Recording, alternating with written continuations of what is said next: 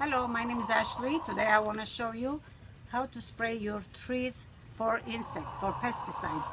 So today I made the gallon of the homemade pesticide spray, which I showed you on my other segment. You can watch it. Now when you have to spray your trees, you have to make sure that before the spring comes, before the flowers bloom, I want to say, or after the fruit or the flowers bloom and they became fruit, and then you can do it. When you do it when the flowers are on, it might kill the flowers. What I meant, like, it will burn them. So it's always better to do it much before the starts blooming. So now we have to spray it. You have to make sure that you wear a mask, especially it's a hot pepper it is, and your goggles, which I'm just going to show you a little bit. I don't want to wear my goggles, but I want to put my mask definitely for now. And what it is now you have when you have the gallon, you have to make sure that, so now that I don't have my goggle, I just use my eyeglasses. And the gallon that I filled it with the pepper, organic homemade spray, I made it, which you see in my other segment. You pump it.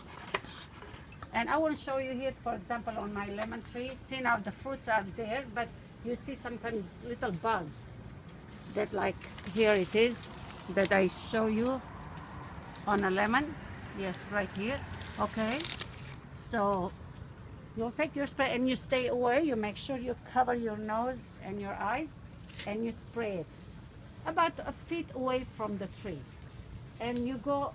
This is nice tools. What you can do is, like, from under even you can do, because there is a lot of them they collect around the leaves, like you see here around the lemon, and they take the strength from the fruits and they fall down.